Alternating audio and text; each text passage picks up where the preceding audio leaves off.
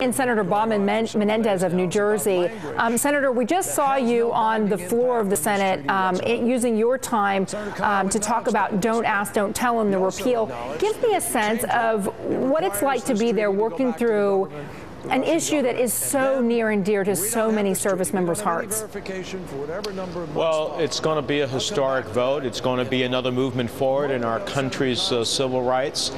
You know, when you wear the uniform of the United States and you go into harm's way and you're in battle, does your courage get diminished because you happen to be gay? When you're shot and you're bleeding, does that mean less because you're gay?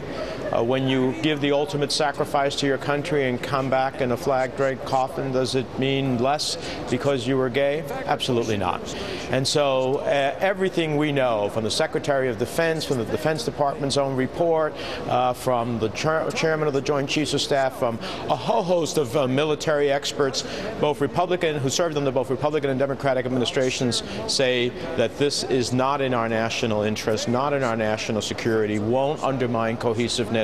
And we've given the President the wherewithal to have the time for him to make the decision with the Secretary of Defense to get it right. So I'm really proud of the United States Senate today when at 3 o'clock it cast that historic vote to end this discrimination in our nation's military. The House had already passed the repeal of Don't Ask, Don't Tell as part of the defense authorization bill. The strategy was that if you could link it to funding the troops, that you would get more support for it. And yet that wasn't the case. Why do you think it was that this needed to be a standalone issue in order to get it passed through the Senate?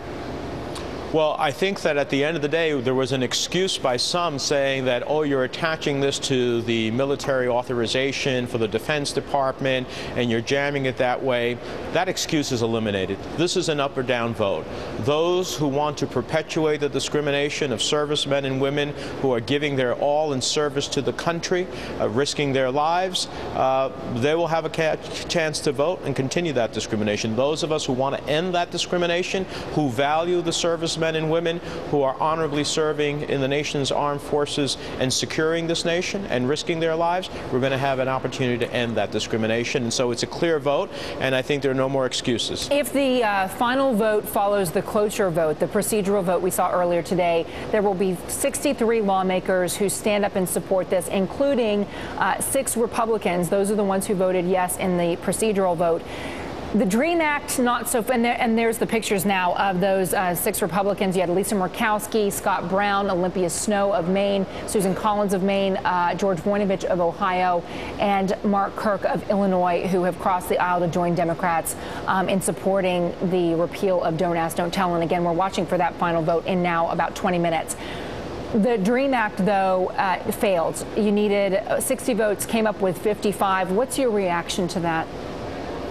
Well, I'm deeply disappointed, and I remind all of those young dreamers that the only reason that we are realizing their dream and sending that bill to the President is because Republicans insisted on a supermajority vote instead of a simple majority vote. Obviously, with the 55 votes, the majority of the United States Senate wants to take advantage of the opportunity these young people present to our country, even in either through military service in our country, honorable service for 2 years, and or their intellect. And we've heard, and I've spoken about so many of these young people, valedictorians, salutarians, ROTC leaders, who can't fulfill their dream of helping America. These are young people brought here through no choice of their own.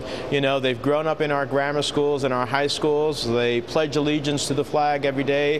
They sang the Star-Spangled Banner as the only national anthem they know. They are American in every respect. And instead of taking the investments we've already made in them and having them fulfill their dreams and give back to America, including honorable service in the armed forces, we denied them that dream today. We will keep the fight on. And I think the Hispanic community and other communities in the country are going to be looking at that vote and knowing who was on their side and who was not. It's a complicated issue, but I got to tell you, when I was interviewing students this summer as part of our coverage in Arizona about that controversial illegal immigration law, to listen to them say, look, I was brought here as a baby, I didn't have a choice about it, and I can't go to college now because the state schools won't let me get state funding to go, or the scholarships preclude people who are not in this country legally, and being afraid of being tossed out, even though the only life you've ever known has been as an American. You know, it's a difficult issue. Another difficult issue, and I know that this is one that hits home for the people of your state of New Jersey, is the 9/11 responders bill. The New York delegation has been outraged at the lack of movement on this. Give me some perspective about where it stands, where it's heading. Well, we're hoping to get still a final vote on the 9/11 bill. You know, I think it was morally outrageous for Republicans to say that they would not vote on the 9/11 bill until we had a tax vote.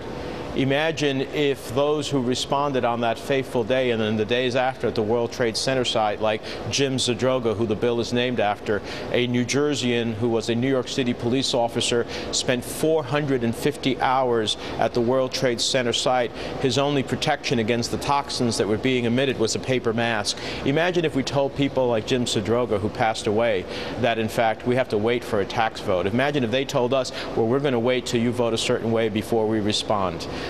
It would be outrageous. So there's no moral equivalency, and I'm proud that all 58 Democrats at that time voted for the bill to move forward. Unfortunately, again, Republicans insisted on a supermajority, and not one Republican joined us to respond to those individuals, police, firefighters, emergency management personnel, who on those fateful days responded to the nation's need. You know, a grateful nation doesn't just go to a commemoration on September 11th. A grateful nation takes care of the men and women who wore a different uniform as police officers, firefighters, emergency management personnel, and others, in how we take care of their health care and their disabilities. And that's what I hope we'll still have a chance to do before the session ends. And I'm asking Harry Reid to give us that opportunity. He's certainly going to try to find a way to do so. Senator Menendez, I know you have the business of the nation to attend to. Thank you so much for spending a few minutes with us here on MSNBC. Thanks. Good to be with you. All right.